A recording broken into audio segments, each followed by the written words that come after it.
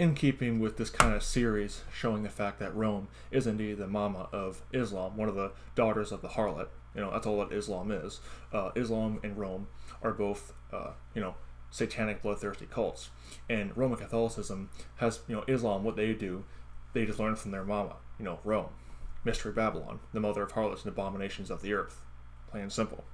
The concept of jihad, in Islam is essentially borrowed from the Catholic, their just war doctrine, where they will conquest, their doctrine of conquest.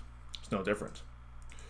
But, Pope Francis, his, love affair with Islam, his fetish with Islam, is just simply more proof of the fact that Rome is in fact the mom of Islam. Now, you might have some Catholics who will go against Islam, but their catechism, official Catholic doctrine, states that Muslims and Catholics worship the same God. And it's absolutely right. They are indeed both Baal worshippers. So, I've shown it in other videos where the catechism says that. But apparently, the Jesuit, trained Pope Francis wants the Catholic Church to, quote-unquote, intensify dialogue with Islam. It says here on Arab News. Yeah. There's no dialogue with the, Arabian moon idolatry of Islam. Other than the fact, the only dialogue that should be had with them is give them the gospel. Same thing how the only dialogue with Rome is giving Catholics the gospel, because both Islam and Rome will send souls to hell. It says here on the article, Pope Francis yesterday called for the Roman Catholic Church to, quote, intensify dialogue with Islam, echoing hopes in the Muslim world for better ties with the Vatican during his reign.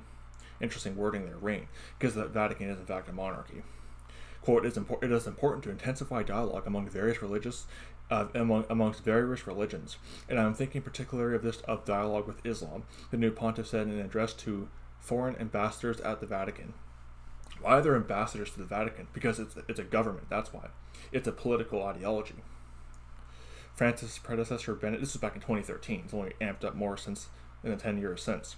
Francis' predecessor, Benedict, was seen by some Muslims leaders as hostile to Islam, and the charge at the top had been welcomed by the 57-member Organization of Islamic Cooperation in Al-Azhar, Islam's highest seat of learning.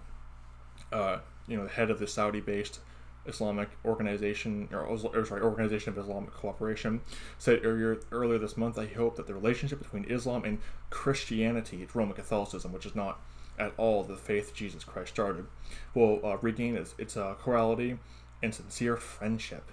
Oh, I bet.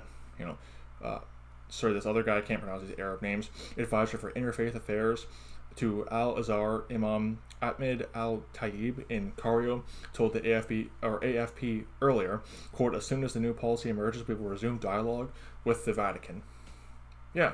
Why? Because they're dialoguing with their creator, with their mother harlot, plain and simple. Because like I said, Islam is a daughter of the harlot. Revelation 17:18 clearly identifies Roman Catholicism as Mystery Babylon, and Mystery Babylon has daughters. Islam is one of them. The Protestants are another one of them. Eastern Orthodoxy is another one, which is just repackaged Rome with a few minor differences here and there. Freemasonry is another one too, by the way. Even Hinduism is very similar to Rome in many ways.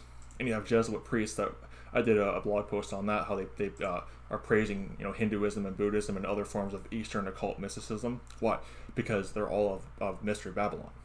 Plain and simple. And when the Catechism says in paragraph 8, 146 or 48, I forget the exact number, but I did a video showing that they says they worship the same God, and it's absolutely right. Like I said, Rome and Islam are indeed both forms of Baal worship, so it's absolutely right. They do worship the same God. The Christ of Islam and the Christ of Rome is not the Christ of God's Word. It is most certainly the spirit of Antichrist, though. So, wanted to point that out. Don't be deceived by Islam or Rome. They talk about Jesus Christ, but you see it's another Jesus they talk about. Plain and simple. So anyway, may the grace of our Lord Jesus Christ be with all the brethren. Goodbye.